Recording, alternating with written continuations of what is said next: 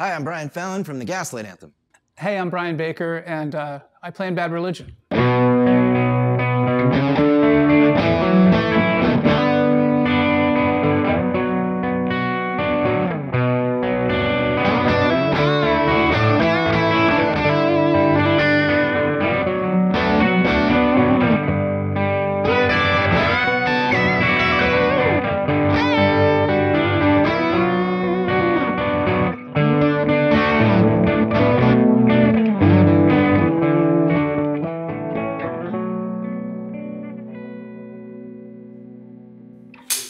Oh my goodness, look at us, two Brians. I know, there's two of us here. And not a Y to be seen. No, there's two eyes. Yeah. The Brian with an eye it's a big thing. It's a decider for me. Yeah. There is a local guy with a Y who I will let slide. Yeah, one. But he's a bass player. Yeah. So less strings. Yeah, exactly. That's why it's okay. Yeah, it's fine. Yeah. Well, this is cool. Russo's, Orange. Yeah. Here we are. You know, I had an Orange amp like 20 years ago that was totally rad. It was a rock reverb. And I put a lot of pedals in front of it. I was in this huge, like, big noise MIDI phase. And I kind of thought that that's what they did. And this showed up. Yeah. And this does everything. Yes. It doesn't just do that. It doesn't. Which is really exciting for me because I can use this for all kinds of things, not just that one thing. Right. Well, having something with multiple things is great. Yeah, it's always best. Yeah. I kind of use it. I came in contact with these not terribly long ago, but they sort of did the thing where you don't have to use pedals. Yeah. So that, to me, with a volume knob, that really kind of turned me on to them. Yeah, I'm glad you brought up the volume knob because that's my clean channel. Yeah. And always has been. So this, I'm not switching anything because I've always handled it just, you know. Yeah. Oh, it's not clean anymore. There you go. There you go. Simple. And so how do you run yours? What's your sound right now? Right now is I'm kind of doing a Peter Green-y 70s, not too distorted, but, you know, English.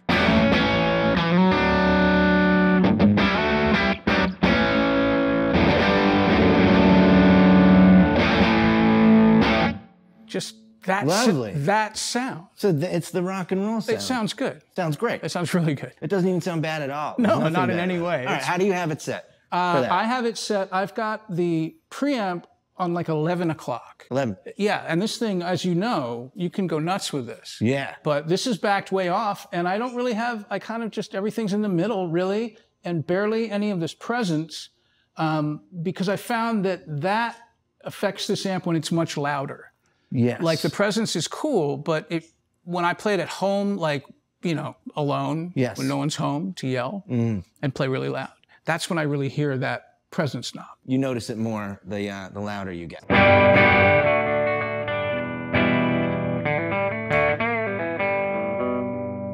little cleaner, but same amp. You can kind of, you think it's gonna be too loud, but it's not.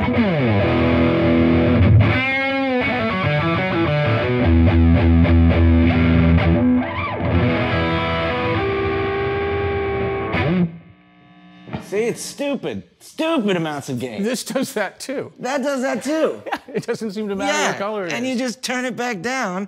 What, you say, 11 o'clock? Yeah. And then you're back to like... There we are. We're back in our bands. Yeah, we're doing our thing right here. All right, wonderful. Yeah, that was fun.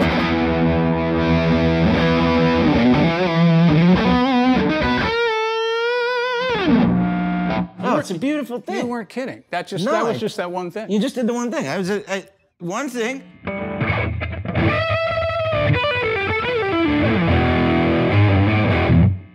Yeah, one thing. Does all the things.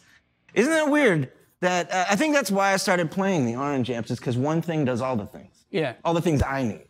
I'm learning so much. It's a wonderful thing. I can't stop smiling. You see this? I'm enjoying myself for real. This is great. It's beautiful. Yeah. I got into the Orange thing pretty recently, and maybe 6 months ago, I want to say. But conveniently, I was writing songs for a new record, Yep. And so I took it, I got excited, you know, when you get excited about a new piece of gear. Of course. Yeah, there's a song in there. It turned out there's a lot of them. Yeah. So then I got all the sounds from it, and I sort of played it, became like my little friend. Yeah. And then I built all the sounds through it, and then was excited. I went, look, we're recording all my tracks through this one thing. Yeah, it's funny, and that's a great coincidence because I've only had an Orange around for like a week or two, and I already have riffs out of it because my band is also working on a new record. Get out! And I'm like the kind of the riff guy. They do the hard part, the heavy lifting, you know, words, melodies, but I bring in, you know, a little wango tango. I love it. Yeah, so I've actually already sent off multiple files featuring the Orange OR30 to headquarters. Hey, Brian, how did you get that amp to sound like that right now? What are your settings? To do this, what I have here is I've got very little presence or fist. Okay. Then no fisting. No fisting, no foot and speaker. No foot and That's speaker. not for this. That doesn't work until you have the switch plugged in. That's for a pedal, too. You can use That's a pedal. Technically a pedal. Yeah, but I don't know, because it's passive. Then I've got volume on, you know, I don't know, as loud as that is. Pretty much, I'm kind of flat with the EQ. I haven't really done much, but I've got the preamp on 11. The trick here is this little switch. The bright switch. This little bright switch. And First Orange amp ever to have one. Yeah, and it's cool because it does a lot of different things. For this sound, I love that. You can get a little... It's a little, nice too, little boxier, and then you have. I mean, it's clear as day. Yeah, it's funny that we both have it on the same position, the first bright switch. Yeah, it just seems to work. It's you know, I'm still learning. But I like it. It's cool. It's great. Yeah, cool. This old thing, not too much different. Presence. I like fist. I like the fists. Yeah. Then there's the foot switch is off because I don't have a foot switch. My volume is on 2.5 here. Same thing, EQ. Funny thing about these Orange EQs, you can kind of get away with like right up the middle.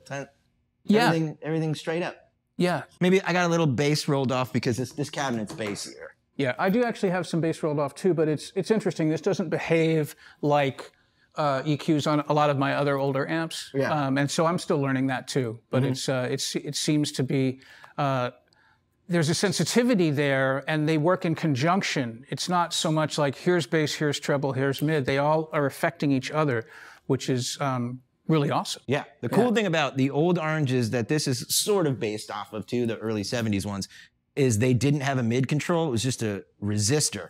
And instead of that, it's a 22K resistor, nerd for me. And now it's just a 25K knob that sort of does that thing, but it doesn't go crazy. Like you're not going to get like, whoa, mid-range and then nothing. I think this Orange feels a lot different than the Orange I had a long time ago. Yeah. It's got, there's something, it seems more controllable, if that makes any sense. It's like I had the old one I had years and years ago, which I think was a rocker verb. I don't even know which one. It was so loud, and the volume actually kind of changed the tone in ways that this doesn't. This will maintain what you want at a low volume, loud. Yes. It's not dependent on the volume, and that's amazingly useful. Yeah. Because I'm sure we play in little places and big places, and you want to be able to have the same awesome sound. Exactly. No matter how loud you are. That's true. The other thing that this does that a lot of Oranges, actually no Orange I think has ever done before, is it has a rectifier tube in the power supply. So you get a little bit of a squish. A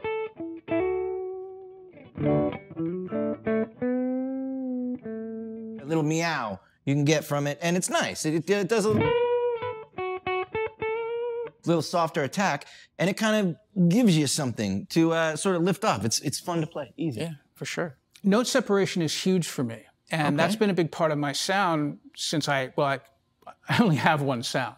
So it's been a big part of the sound since I started playing, and it's being able to hear each note in a chord.